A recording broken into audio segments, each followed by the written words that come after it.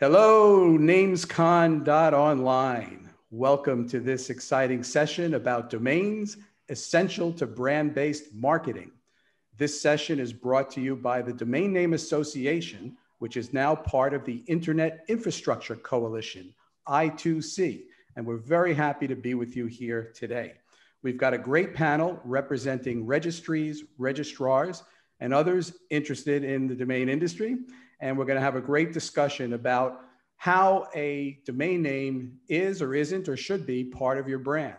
And we'll talk about different ways brands can be leveraging not just their primary domain name, but also other domains for purposes of marketing and branding and other ways to leverage the value of a domain name. So I'm going to introduce each of our panelists. Actually, I'm going to let them introduce themselves. And when they introduce themselves, I'm going to ask them to give a few moments on their point of view of how a domain name is part of your brand. So we'll start with Jonathan Thomas, who's with us from Black Knight. Thank you, Jeff. I'm from Black Knight. We're Ireland's one of Ireland's largest web hosts and domain registrars. And I'm responsible for international marketing and communications. And from our perspective, the domain is the most important decision you're going to make if you're starting a business, or if you already have a business and you need to get online. The domain is how the world sees you. It is your unique name, and it triggers us to see people using free email addresses and using free services for their online identity, and just relying on platforms like Gmail and Facebook when you should own all aspects of your online identity, including your own domain name. Thank you, Jonathan. Next, I'll introduce you to Neha Naik from Radix. Neha. Hey, everyone. Thanks for having us, Jeff. I'm Neha Naik, and I'm the Director of Channel Partnerships and Marketing at Radix. Radix is the largest new TLD portfolio registry today with close to 6 million names under management. And we operate 10 extensions, including .online, .store, .tech, and a few others. From our perspective, I think, just resonating what Jonathan said, but adding to that as well, your domain name is your business or your personal address in the virtual world. So it's all about your real estate online. And therefore, it's extremely important about what you present of yourself in your domain name. And now, especially in the last few years, with the advent of new domains, you can utilize both the left and the right of the dot to really come up with a meaningful name that can say so much more about your brand online. So we think it's a really important part of your overall brand. Thank you, Neha. Tim Smith is with the Canadian International Pharmacy Association. Tim? Hi, thanks, Jeff, and hello to everyone. And I'm with you today from Winnipeg, Canada. And I do represent the Canadian International Pharmacy Association, CIPA, as we often refer to it. And we are a Canadian association of licensed pharmacies that sell pharmaceuticals and maintenance medications to individual patients with a valid prescription. And we've been around for almost 20 years. And what's noteworthy about us from a domain standpoint is that our domain name is our brand, both for CIPA and for each of our members. So almost 20 years ago, our members chose domain names that reflected the businesses that they do, the products they sell, and the services they provide. And those became their brands, and in fact became their company names in many cases. Thank you, Tim. And next, Joe Alanya has a tremendous amount of experience in the industry, both on the registry and registrar side. Joe? Thanks, Jeff, and thanks for having me here. Yeah, I've been in the industry for over 15 years. I spent time over at the Central NIC Registry when it was very small, also with Affilius recently, and in between those two jobs, I worked at 101 Domain, which was an international brand-based registrar. And, I'm excited about sharing information, about the idea of brand-based marketing and choosing a domain name, building your business around that, tapping into traffic that is around you, and then driving that back to your website and keeping that so that you have full control over your online marketing destiny. Thank you, Joe. And I realize I didn't introduce myself. I'm Jeff Sass. I'm the CMO, Chief Marketing Officer, and co-founder of .club Domains. And it's my pleasure to moderate this panel for you. So when we think about domain names as part of your brand, or even actually as your brand, it's kind of interesting because back in the early days of the .com boom, it was very common for businesses to actually use their domain name as their brand. Amazon was Amazon.com. GoDaddy was GoDaddy.com. And many businesses used the .com, their domain name, as their brand. Then after the infamous .com bust, that sort of lost favor and people started dropping the extensions from their brand name. But now in recent times, especially with the widespread growth in internet usage and businesses going online, and with the influx of all these new domain name extensions that have meaning, like .club and .online, that really add something to that word to the right of the dot, to the left of the dot, excuse me.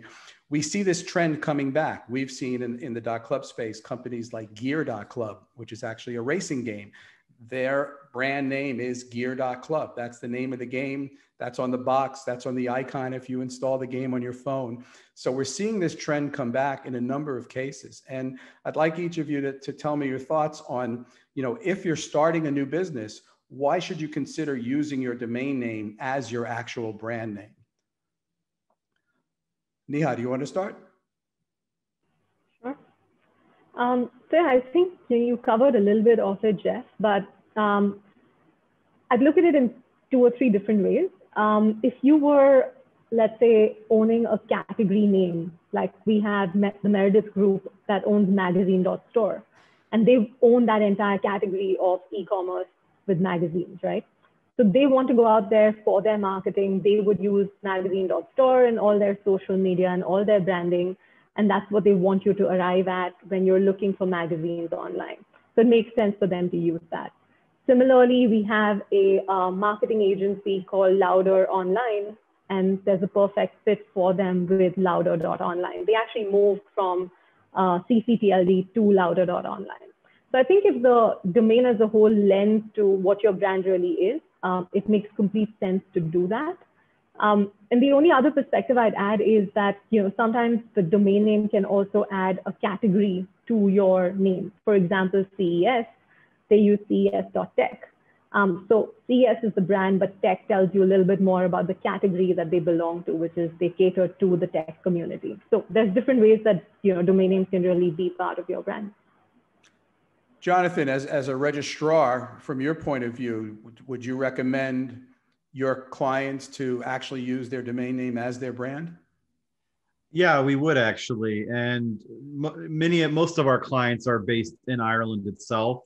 And the .ie domain name is very critical to online success in Ireland because it's actually now more popular than the traditional .com and other domain names. So when we help new businesses get online and when we give our recommendation, we kind of say, yeah, use the .ie domain name. And there are other situations where, let's say you can't secure your brand name in the traditional .com, then using the new TLD in your brand name actually helps you be found online in the search engines and whatnot. So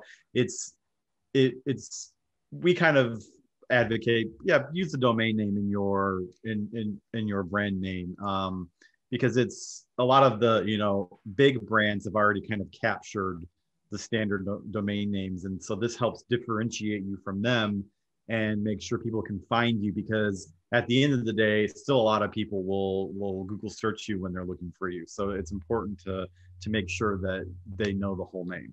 So, and in some cases, actually,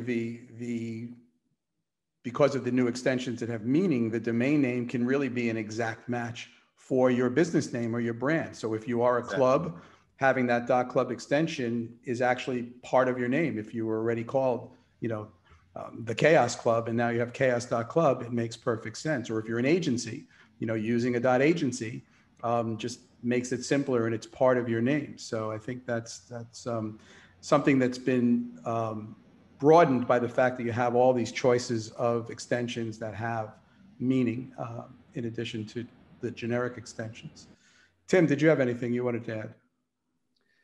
Well, I was just going to say that for new businesses, of course, using one of the new extensions can also be a way of assisting people in doing searches. If they do know, as we're talking about the new extensions as being categories, it can help people find the club they're looking for or the service that they're looking for.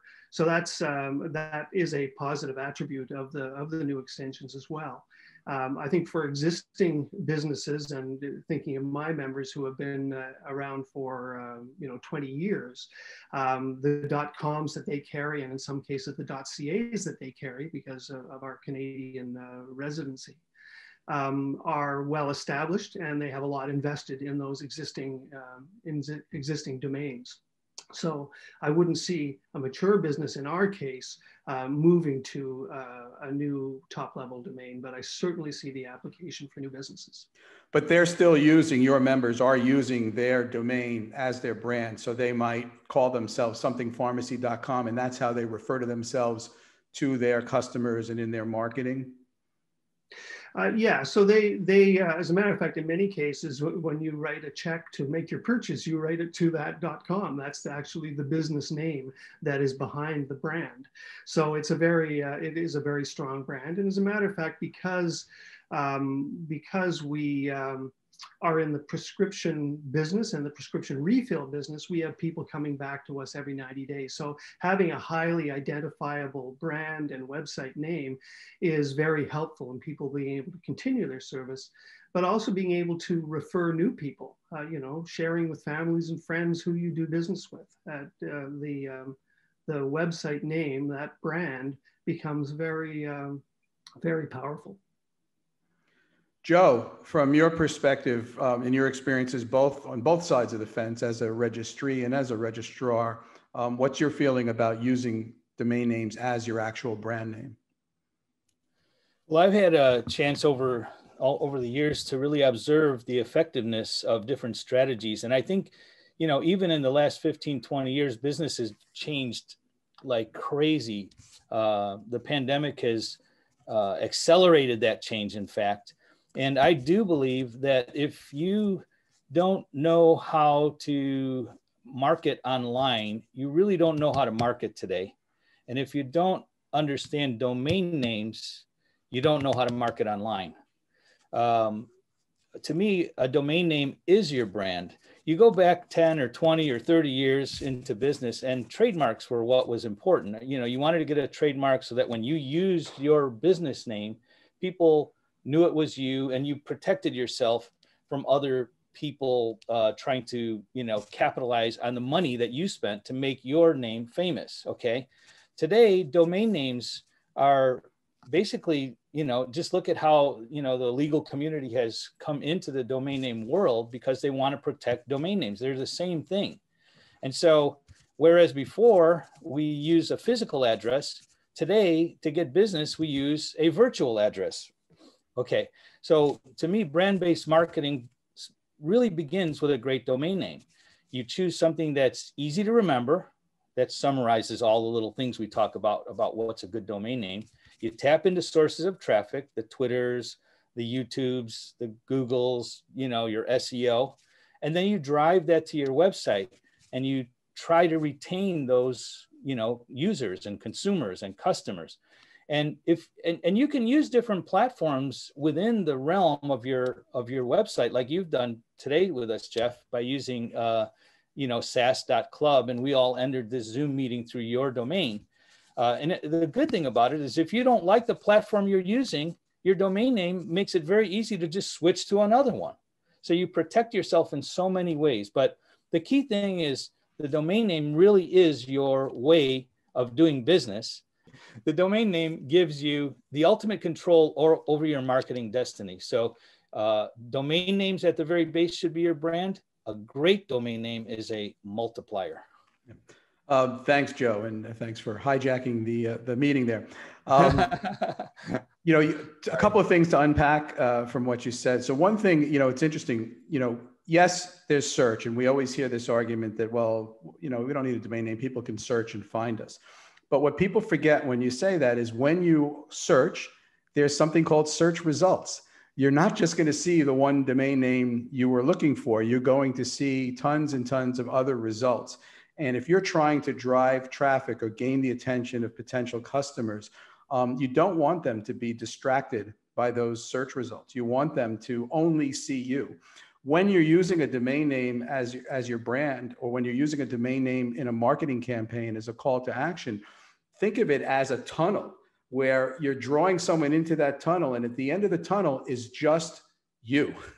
There's nothing else to distract them, right? It's a direct path to you on the internet, without them being distracted by other search results, without them finding the wrong site by mistake because they had a similar name, et cetera. So it's really important in that regard. And I think people forget that. They're too quick to say, well, people can just search for me. Yeah, but when they're searching for you, they're seeing more than you, right? When they're using your domain, it's a direct path to you. And I think that's very important.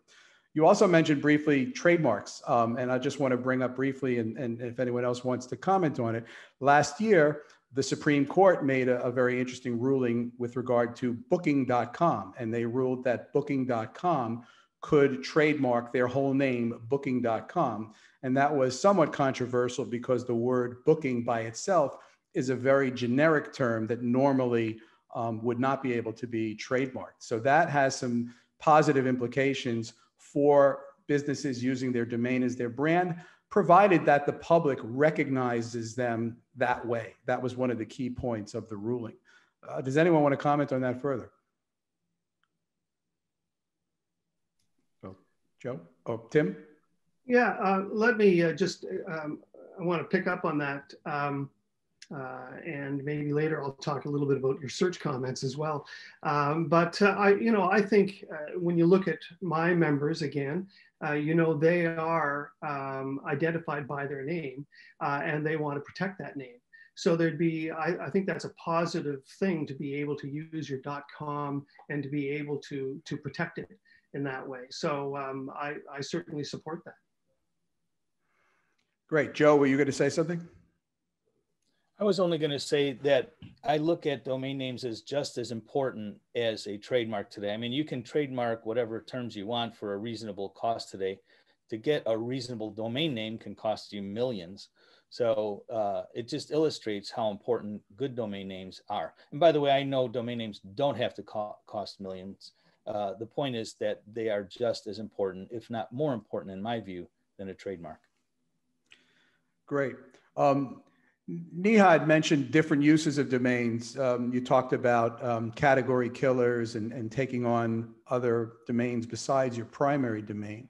So when you try to get someone interested in one of your domains at Radix and they say, well, I already have a domain name. We have a domain name. Why do we need more?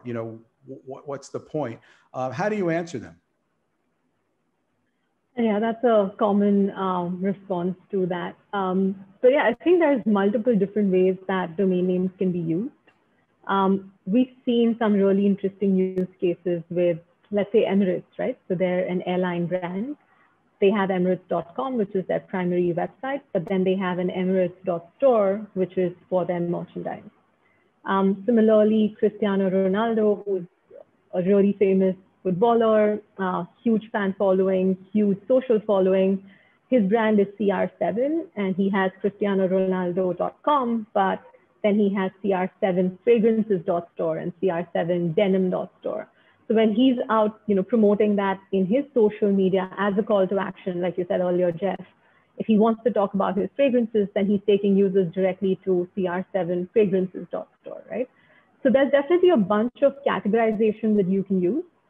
We've also seen some really interesting use cases with like Intel. They have a website on insight.tech, which is just about their tech advances, research, their white papers and stuff like that. So brands can find interesting ways to integrate their primary website, but then also these additional websites that might be specific call to actions that they want to use, can be campaign based, can be to add different value from different perspectives on that front. Yeah. Yeah, I think, we see with .club, a lot of brands use the .club name to point to their loyalty or reward program. So it's in addition to their main domain. So Swatch, the watch company, swatch.com is their primary website. Swatch.club points to their Swatch Club and the section of their website with information about their club. So there are many, many uses for multiple domains. Jonathan, from the registrar perspective, when you're helping a business get their first domain name, are you also talking to them about getting a portfolio of domains and the different ways they could use them? Yeah, and that's kind of what we advocate, because when you have a business online, it's important to think that you're not necessarily going to be doing the same single thing when you're online. And having multiple domain names in the new TLD space, it allows you to kind of separate out new business units. It allows you to create new lines of business that you wouldn't before without sacrificing the authority of your main website and your main domain. So I know in my own personal businesses, I've used the new TLDs to sort of launch marketing programs that were for short term, or to launch a new line of business that doesn't quite fit on the main website, but still uses that main brand. And then, one of the most important things with all these domains is brand protection, because you need to protect your brand online, and it's easier to own the domain name than to get it after the fact of somebody else taking it. So we kind of advocate, if there's any line of business you think you're going to go in the future, you should secure the relevant domain for it, because the cost of doing it now is much less than doing it later if somebody else grabs it. Yeah, and on the protection side, since there are so many new extensions, if there are extensions that are particularly relevant for your business or your vertical that you're in, those are the ones in particular that you would want to consider for protection. So if you're, an apparel manufacturer, .clothing is important to you. .pizza, maybe not so much. So you want to take that into consideration as well, I think. Yeah, and to add to that, get the .store, get the .shop, get the key things that a business would use, just because you don't know when you're going to need it. Yep. Let's talk a minute about marketing and leveraging a domain as part of your brand marketing. The domain name in many respects is the ultimate call to action, because when the consumer sees a domain name, they know what to do. And that's why, even though domains are technically a digital medium, you can actually use domain names in non-digital mediums. You see domain names in billboards, on the side of a bus, at the end of a TV commercial, in a radio ad, or in a podcast. And when people hear or see a domain name, even if they're not on a digital platform, they know what to do. So that's why almost every advertisement ends with a domain as a call to action. So domains for campaigns can be very clever. One case a few years ago, one of the agencies for Taco Bell did a mobile campaign, and they registered and used the domain ta.co, which of course spells taco. Do any of you have any good examples of brands leveraging domains for clever or impactful marketing campaigns? Neha, you must have some examples. We're talking about out there branding, yes. I was thinking more on the lines of brands in our space today that are doing a really good job of leveraging their brand online. And a different take that we saw come through in terms of the pandemic and events going online, right? So we saw a bunch of them actually moving to a .online. Namescon.online is a great example of that. But in addition to that, we've had Podfest Expo.online. So they're basically resonating with telling their brands that, they're an event and they're online, and they're moving from the offline to online space. So I don't have any other examples on the line of ca.co, but this comes to mind for sure. Joe, have you had any examples in your dealings? Yeah, I wanted to just point this thought out. I do believe that it's important to secure, any domain names that are relevant to what you do. I mean, there are, manufacturers and wholesalers. They might have a product that they'll want to promote at a certain domain name, but maybe they're not retailers. So they're not necessarily interested in, mass markets. But one thing that I think is important is to use your domains in a way that shows consistency around the main idea. So if you have a business with whatever name .com or .store or .online, you might want to get the .org as an example, because maybe at some point, or a .charity, maybe at some point you'll be running a campaign that is nonprofit based, and you can use your name .charity, .org, whatever one you want to use for that nonprofit campaign promotion. You said something that I think is really key, Jeff, and that is domain names are media, and they're very focused and very customers know what to do with them. And you can say whatever you want. I mean, with the length of characters and the length of choices today, you can give an entire message right within a domain name so that people can act on it right away. Yeah, I think, the thing that's changed now is with everyone online, and certainly the pandemic has accelerated the adoption for many businesses. Many people who never thought they needed to be online suddenly realized they had to. It's no longer an adjunct. In the early days, and part of the reason why some of these brands are still stuck on the idea of, well, I've got one domain name and that's all I need, is because that was an alternative to their physical location. Yes, they had a physical place and they had their .com or their domain name, and that was their online place.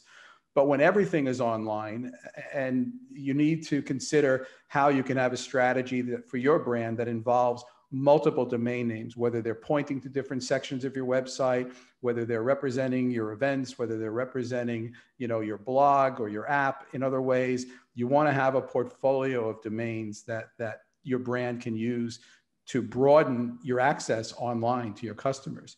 And we talked a lot about websites and your presence online, but domains are also very important for email. I know, Jonathan, you had some thoughts on that. Yeah, recently we had an issue here in Ireland where one of the major ISPs, Aircom, used to offer a free email service, a lot like Gmail, and that became very popular in Ireland, and it became the default email address for a lot of small businesses. They thought registering this free email address counted as getting online. Well, this last year, Aircom decided that they were getting rid of their free email service after like 20 years. And you had to start paying a high monthly fee to keep the email address, or you had to just let it die. And that issue was that you've got this email address on billboards, on the side of white vans, driving all over Ireland. And so that is the online identity for these a lot of places. So our key thing is basically saying that getting the right domain name is the bare minimum you need to do for online marketing now. And having a free email address relying on somebody else's platform is just not going to work. And we see this now again with people getting Facebook pages or Instagram pages, and that counts to them as getting online when that doesn't count as getting online. You're still playing in somebody else's playground. So you need to control your online identity, and having the right domain is key for that, so that no service that you rely on can just cut you off because they have a change in business. Because when you're relying on something free on another platform, you just can't rely on that, because when it's given away, you're the product, not the product you're using. And so it's very key to control all aspects of that, because then you'll have situations where if you're a local plumber, and didn't have your domain name, well, that free email address doesn't work anymore, and now it's still on the side of all your vans. What are you going to do? Well, you need to get your online identity, and it's a lot cheaper than, it's only a domain name and some email hosting. And so that's the kind of the thing that we've been banging on about, is control all aspects of your online identity, because just having a free service is not going to do. Yep, and that's true for not just the email, but just in general. You want to control your presence online with the domain name you control. We're pretty much out of time right now, so I want to give everyone a chance for a quick, any final remarks before we close. We'll start with you, Joe. Thanks, Jeff, and thanks to NamesCon for allowing me to have a little spot here. Just to the point that Jonathan made a moment ago, this is possible. I mean, I think a lot about GeoCities in the early days of the internet. There were people who spent countless hours building an online presence there, and they did go under. And so people lost all that investment. So control is super important. And I think it's important to realize that when you rely on Google and Twitter and Facebook and all the large media companies that are out there, you're basically giving them control, because let's face it, if people are searching on Google and that's how they're going to find you, they're going to see all your competitors right next to you. Yep. So good domain names matter, and it's something that does require marketers' attention. Great. Thank you, Joe. Neha, briefly. Yeah, just, we were talking about this a little earlier, but we've seen so much happen in the last couple of weeks with brands or people getting deplatformed. We've seen TikTok being banned in India and a bunch of other countries. So just resonating what Joe and a bunch of others here said, that a domain is your brand identity. It is what you're investing to build your brand out there. So it makes sense for you to own it. And now you have the options of going really creative with a plethora of getting your exact match brand in one or more TLDs to do different things online. So the opportunities exist, and we hope that more brands see the value in taking up more domain names. Great, thank you. Tim. Yeah, thanks. I want to sort of cast back to your comments on searches. In my business, people look for Canadian online pharmacy or Canadian pharmacy or the name of their product. And in searches, what often will happen is that there will be some unknown domain name that comes up in the searches. And when you click on that, search, you end up being transported to a different or redirected to a different domain name, which also redirects to a completely different website name. So I think, and those it's not the only signs of rogue activity, but it is a very large sign of rogue activity. So there is trust to be gained by having your domain name identical to your website name and having it integrated into your brand. So I would just leave with that. That's a great point, Tim. Thank you for bringing that up. Trust is everything, and your domain name is a large part of the trust you engender in your customers. Jonathan, final comment. Yeah, I just want to reiterate the point I made earlier that having a good domain is the bare minimum you need to do to get online and have a good marketing presence online. And people don't like to think about marketing because it's boring, but if you're starting a business or you run a business that's going to need online, you've got to think about marketing, and having a good domain is the bare minimum you need to do. Great. Well, thank you. Thank you to my panelists, and on behalf of the Domain Name Association and the i2 Coalition and Club, I want to thank everyone for joining us today and hope you enjoy the rest of your NamesCon.online. Thank you. Thanks, Jeff. Thanks everybody.